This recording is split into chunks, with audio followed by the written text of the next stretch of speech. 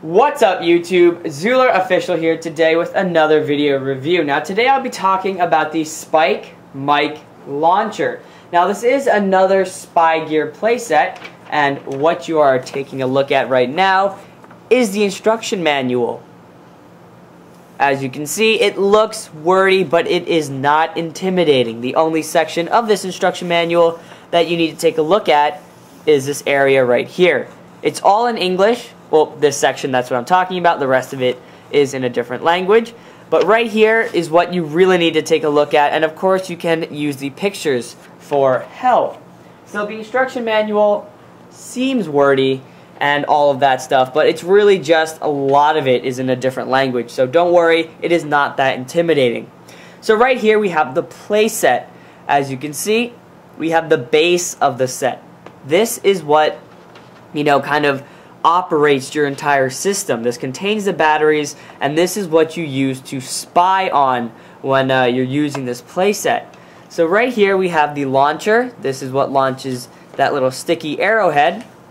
We have the microphone, and we have two different heads for the launcher, but only one of them, the red head, can be launched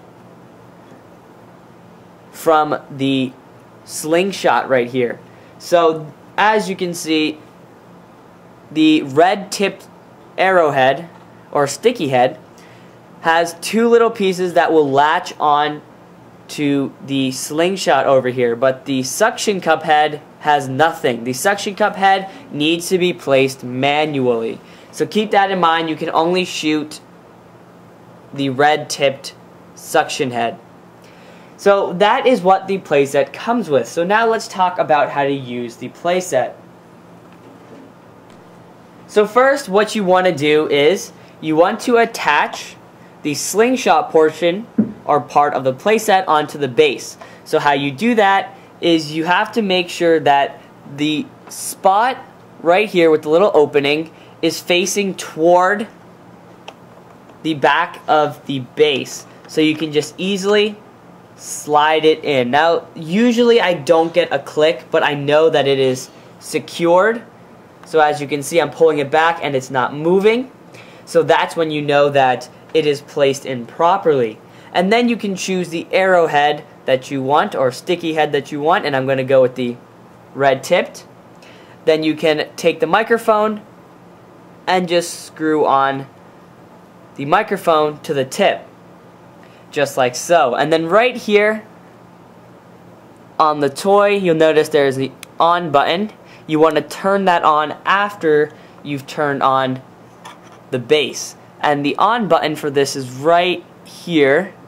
You'll notice that there is a charge button as well, and you can turn that on just like so, and you'll notice that green blinking light, which means that it is looking for the microphone. So before we turn on the microphone and get it started, I just want to let you know that the charging port is also on the base, so that if you ever wanted to charge up your microphone, right here on the side of the microphone, you notice that little white spot. You just place the charger inside the base just like so. Very easy to charge. You place the little switch that I showed you earlier onto the charge section, and the light will blink red, or not blink red, it will just remain red if charging and turn off when done. So now let's turn on the set right here, and then we're going to turn on the microphone as well. So you'll notice that little sound. I'm just, I'm making the microphone get closer to the base, and I'm actually going to speak into the microphone, and maybe you guys will hear it out of the base as well. So we got a bit of a squeak. You want to make sure that the speaker right here is far away from the base. So let's see if you can hear this. I don't know, it sounds a little staticky, but keep in mind the microphone is very close to the base. So you have an idea right there. Let me just turn it off for you. I'm sorry, the microphone was very close to the base right here, so that's what the static noise was. It's not, the toy does not do that. So if the microphone is close to the base, it will static up a bit, but that is not a problem with the product. That just happens naturally. So as you can see, it works. The microphone performed really well, and of course you can shoot this slingshot as well, and I'm going to actually demonstrate that. I'm just going to quickly shoot the arrowhead over to my couch over there, and you'll see that demonstration right now.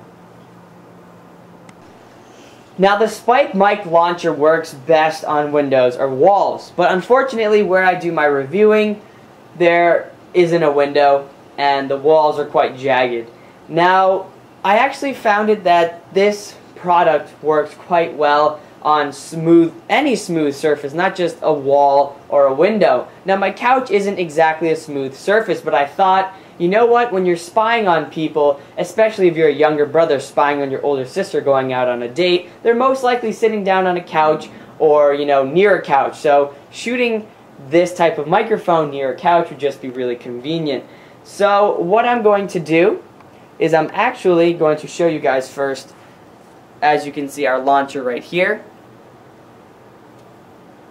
I'm going to just show you guys how to place the dart into the playset.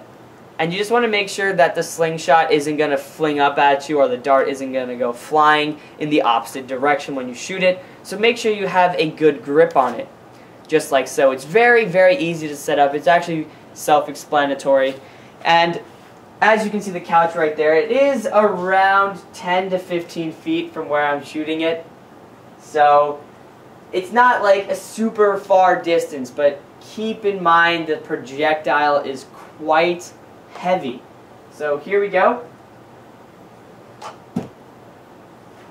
So as you can see, it didn't stick super well, but if I wanted to, you know, I could make the dart stick. And it is actually getting quite dirty, the dart head, which is unfortunate. But what's really cool is if you read the instructions, it says that to clean off the dart head, all you have to do is rinse it off with water. But I've been using this dart head a lot, shooting it at things, seeing how well it works. So it's not terrible, and it works best on smooth surfaces. But I personally find it would work the best if it was able to stick to couches or onto different areas where, you know, you'd be spying on people. So that is what the product looks like, somewhat in action. So in my opinion, the product is very fun to use. I've actually, like I said earlier, the dart head got quite sticky because I was running around shooting at like everything that I saw to see how well it was sticking to things. In my opinion, I wish that this product worked a little bit better on, for instance, areas like couches, because, you know, younger kids are going to be more interested in these type of products because, you know, they want to spy on their older sister or brother or something like that. You know, they're going to be shooting it in areas where their brothers or sisters will most likely be. And in my opinion, unless the dart is colored maybe in like the color of your wall, then it would work out better because the dart would be more camouflaged. But I mean, it's not a huge problem. It is just a toy. But, you know, I think about these things every now and then. Although I do have to say it did stick well on the couch for the most part when I was doing my trials. It just happened to, I noticed that actually after I did everything, that the dart head was really dirty. And don't worry, you can actually wash off the dart head with water. In the instructions it specifically states that you can do that. So I thought that that was really cool, and it's really nice that the microphone actually works pretty well too, and you can actually hear through the bass what other people might be saying in that general area. So I hope you guys enjoyed the video. Please rate, subscribe, comment, and of course, thank you for watching.